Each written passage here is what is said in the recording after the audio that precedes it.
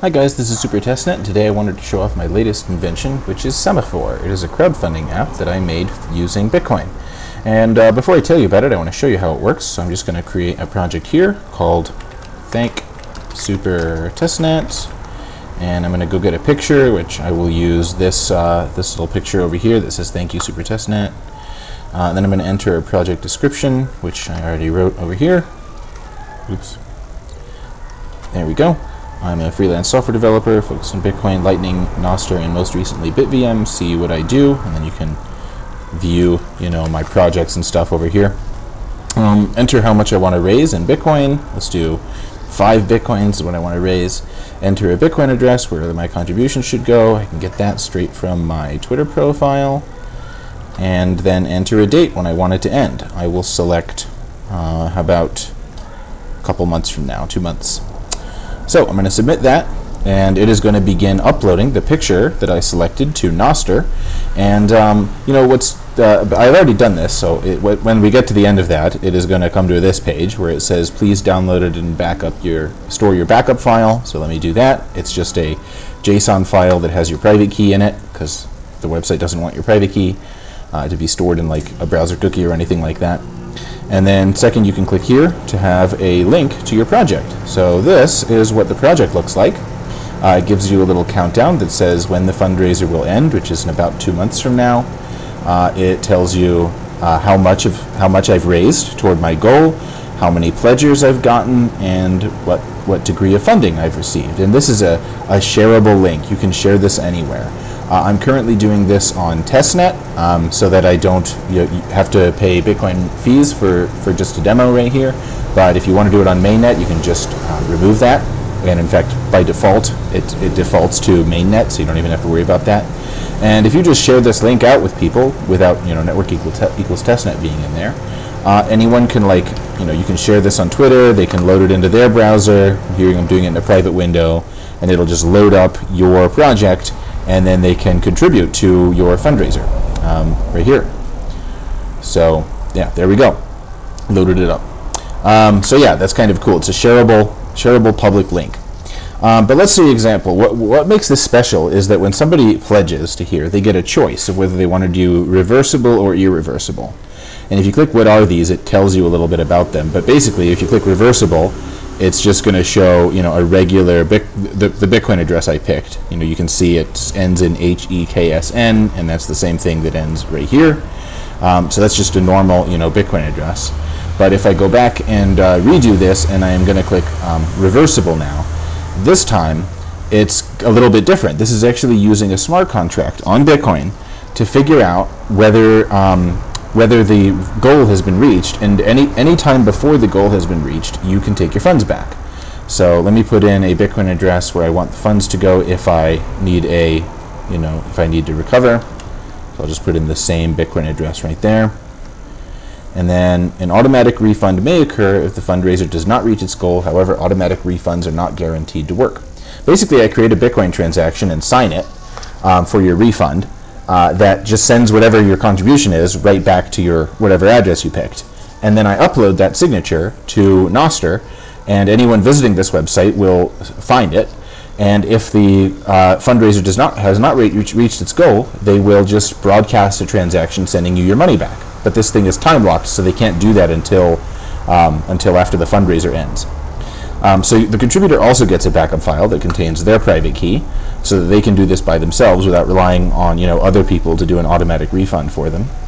And then they get this, which is a Bitcoin address, and you'll notice it's different. It doesn't end in the one I picked. This is actually a smart contract. This has 2 keys in it: the contributor's key as well as the other person's key. And I'm just going to go to mutinynet.com's faucet and contribute to it from there.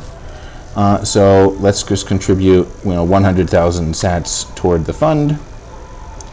So I will go ahead and do that. And cool. So they just I got MutinyNet to just send me 100,000 sats to this. It should detect it any second. And when it does, it ought to say, it ought to tell us that a pledge was detected. There it goes. Pledge detected. Enter a public comment to send with it. And this part's optional, but I'm going to do it. you know, thank you so much for your hard work. Submit. And now what it's doing, so this Bitcoin address has two public keys in it, right? It's got the contributors and the recipients, the person doing the fundraiser. And now it's creating a signature that allows the person doing the fundraiser to take the money if and only if they reach their goal, if and only if they reach 5 Bitcoins. So this is using the fact that Bitcoin signatures are composable. If you have a bunch of signatures on a bunch of Bitcoin transactions, you can aggregate them into one big transaction. And so this guy's going to take all the contributions he gets, and only if he reaches the 5 Bitcoin goal from the sum of all of his contributions, all of those signatures, only then does he have a valid Bitcoin transaction that he can use to claim those funds. So yeah, that's pretty neat. I have a contribution. There's a little public comment here that says thank you so much for your hard work. And what's cool is up until this fundraiser ends, and you know, even beyond that, if the goal has not been reached, the contributor cannot take the funds, and so you still have, as the contributor, you still have a revoke button. Like there's 2 spending paths on this on the Bitcoin address I sent money to. One of them lets me, the contributor, just take the money back, and the other one lets the fundraiser take the money only if they have a signature from me that allows them to do so, and that signature is only valid if they reach their goal.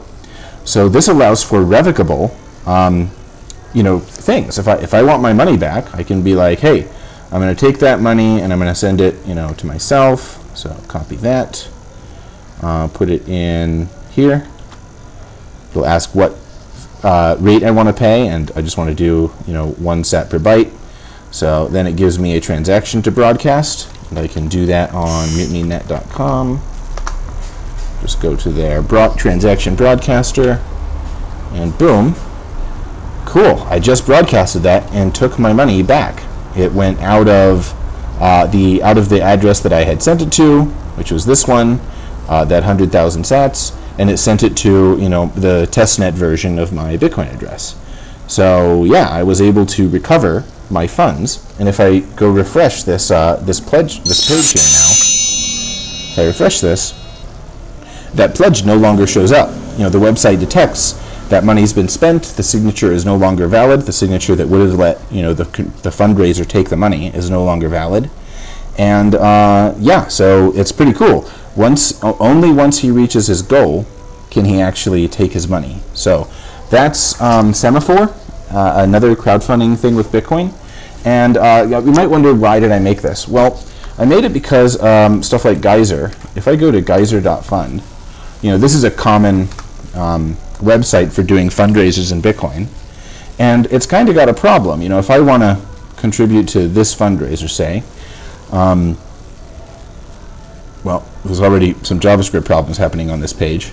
Let's see. So if I want to contribute, I only get, not through Lightning. I want to contribute. Mine doesn't support Lightning, so I guess that's an advantage of theirs. Let's just say I wanted to do 50,000 cents. Continue. Here is my comment. So this Bitcoin address is theirs, right? If I look at this Bitcoin address is created by whoever is running this fundraiser, and it's the only option. Like, if once I send money to that, where'd it go? Once I send money to that, I can't get it back. Like, Geyser doesn't have the ability to do this because they don't have this smart contract that I'm using. So that's the difference. Like, with my fundraising thing, it doesn't support Lightning yet, which is an advantage of theirs. But it's revocable, right? If they don't make it, if they don't reach their goal at any time, I can just take my money back, and in fact, the website will try to automatically send me my money back if they don't reach their goal by the time, you know, the 2 months are up. So yeah, I think that's kind of neat, and I hope you guys think that's interesting. But that's why I made it. And hey, guys, feel free. You know, it's free and open source software. As with all of my projects, it is going to be on. It is on my GitHub at Semaphore. GitHub.com. The link will be under here, and you can take a look. All the code is in this HTML file right here. So Yep, you can take a look at that. Feel free to copy anything that you find interesting. But yeah, this allows you to do crowdfunding with Bitcoin, and without needing, with the ability to recover your funds if the person doesn't reach their goal. So and no custodians are involved here. I'm not using a custodian. I did have a previous project called Rise, where you use an oracle who checked whether your project reached its goal or not. But I remade it without. I made Semaphore without using an oracle for that, because Bitcoin itself can check, using signatures which commit to the amount being sent and the amount in the destination. Bitcoin itself can actually check whether you reached your goal or not. Oh, one more thing. This is based on another project called Lighthouse, and this is actually kind of where it gets its name. Lighthouse, Bitcoin, Mike Hearn. Yeah, this guy, V Numeris, not this Bitcoin Cash version. Mike Hearn was an old Bitcoin developer in the OG days who made a project called Lighthouse, which was designed for, it was a crowdfunding app that's very similar to mine. Used the same, multi-signature and signature stuff. I think, actually, I don't know if he used multi-sig, but he used the same signature tricks that I'm using to commit to an amount. And he used it for public works. His idea was, like, if a community wants to crowdfund the creation of a lighthouse, they should be able to do that on Bitcoin without needing centralized third parties to be involved. And he abandoned this. Please note this project is no longer maintained. He abandoned it, and I wanted to remake it. So that's kind of what Semaphore is based on, except he did copyright. He said in here that the Lighthouse code is free and open source, but the Lighthouse logo and name are not. So I named mine Semaphore because that's similar to a lighthouse in that it's a big structure that's intended to signal to faraway people some kind of message. But yeah, mine's totally free and open source. You can use the name, you can change it, you can modify it, you can do whatever you want with the code. Everything is free and open source, including the name and the logo. So public domain software, baby. Anyway, that's Semaphore, and I hope you guys like it. And yeah, I've also now got this project, so I'm just going to back up my backup file on here. Not that one. For this project, rather. So now I have it saved, and if you want to, I'm going to share this link. This one is on mainnet, and if anybody actually wants to contribute to me, I will share this link under there, and you can actually help me reach, my 5 Bitcoin goal within the next 2 months, and we'll see if it happens. Okay, cool. Thank you so much for watching. I hope you guys enjoyed it, and we'll see you later.